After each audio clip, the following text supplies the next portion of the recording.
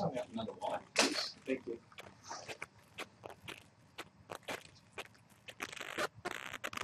Thanks. Guys ready? Just a quick level, this person asked for audio, please. Can we get in? David Huchinson. Tuesday, sounds good. Okay. Right. Thanks for coming anyway. We've got a couple of public appeals we would like to make. At this point in time, we have a 24-year-old female and a 33-year-old male missing, and we would like to put out a public appeal to locate them. Now, what we do know at this point is that on Tuesday, around about lunchtime, the male and the female both went bushwalking. They went into the area at the end of Austinville Road at Austinville. This is around about lunchtime on Tuesday. Now, at about 11:15 on Thursday, we received a telephone call from the male who had made his way out of the bush, and he contacted the police in relation to the female who was still in the bush.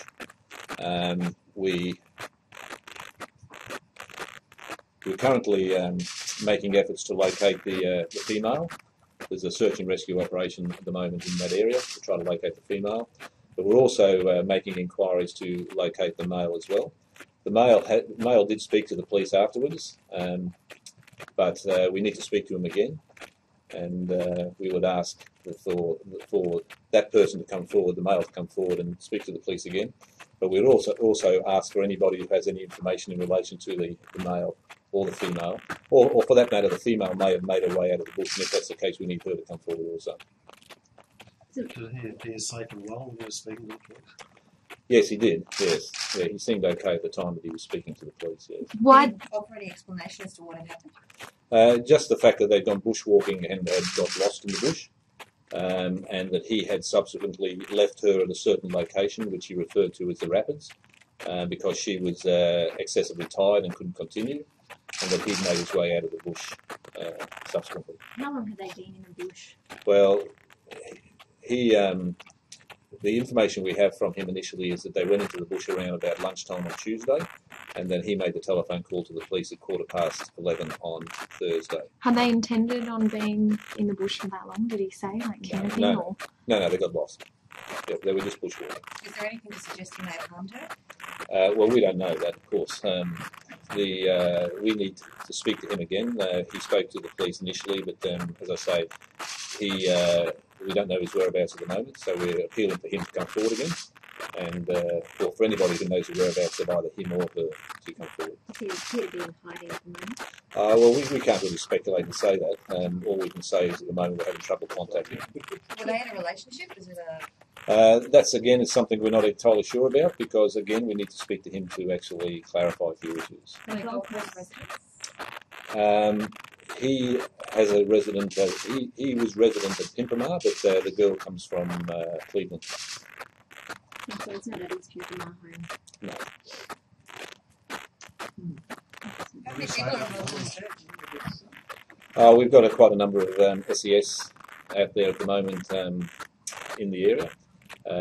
With our search and rescue police. We have police on motorcycles. We've got the helicopter helping out in relation to that aspect of things. And then we have a number of other police just trying to locate the male as well.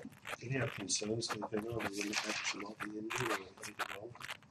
No, he didn't indicate at that stage that there was any injuries, but she is dressed very lightly. She had no food or water, and possibly didn't have any shoes as well. So.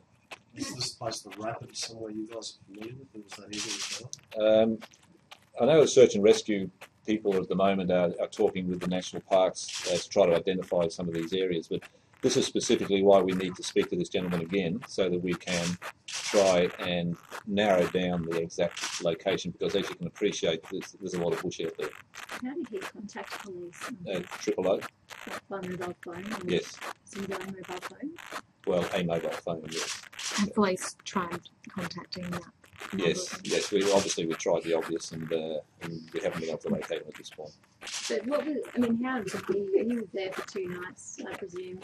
Tuesday night, Wednesday night. How did he survive those two national Well, we haven't had the opportunity of speaking to him properly at this point. This again, we're appealing to him to come back to us because we need to verify an awful lot of detail. Did he identify himself? Yes. Yes. It's concerning behaviour, isn't it, to call Triple O, disappear, not be part of the search, not help in any way. Do you think anything could have happened to him as well? Well, as I say, we just don't know at this stage. We have concerns for her safety, but we also have concerns for his safety, for that matter, because we don't know what the background to this is. We don't know exactly what's occurred, and we can't find either of them. So we're appealing for both of them to come forward. If she's made her way out of the bush, we want her to come forward. We want him to contact the police again, or alternatively, if there's anybody out there who has information about their whereabouts, we would ask them to come forward also. Has anyone else reported a 24-year-old female missing? Is there anyone apart from him who's nominated her as a missing person? Well, obviously, since this occurred, we've spoken to the family, and the family obviously share our concerns as well. Can you shed any light? Is she one of how many, or? No, I'm not sure about that. Is she a mother or? I know she has a sister, She's a sister. But she's not got any children or anything? not that I'm aware of. You were saying you had a few images there. Is that vehicle in relation to this case? Yes, I was just going to get onto the vehicles. I'll also provide you with a couple of photographs of vehicles. One of them is a black Lexus. Now, we have been able to determine that the black Lexus was parked at the very end of Austinville Road, in the vicinity where they went missing, and we believe the male person has been driving that vehicle. Additionally, we have photographs here of a Ford Falcon sedan, which we believe belongs to a female. Now, that vehicle was located in the Benogan road area, or in the Benogan area, and I can show you a map later as to where this is.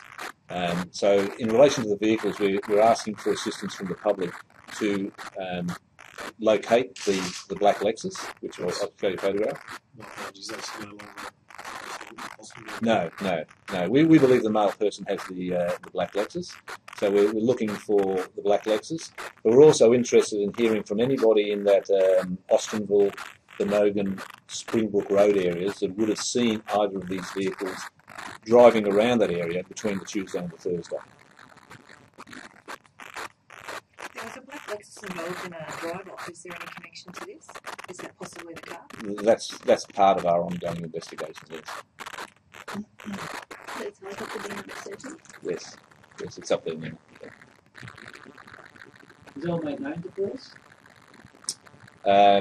He is known to police too. Yes, he is. Do you see why? No.